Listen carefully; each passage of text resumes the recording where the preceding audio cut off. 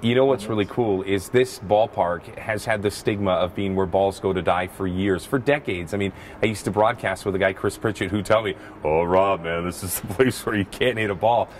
So, you know, back in 2007, they brought center field in 15 feet. So now all of a sudden that's 385 and a little more accessible. But now all of a sudden you go into left field, you bring that into 320 and put a 4-foot fence instead of a 20-foot fence. And I think all of a sudden you see, you know, today's hitter combined with the fact that these confines are getting a little tighter, definitely going to help on the scoreboard and probably just excitement. Here's how I look at it. Last year, we were really, you know, lucky to be able to go into the media and say, hey, we sold out 23 of the 38 dates and, you know, sold out here, sold out there, and it makes it look like you got a brand that's pretty popular.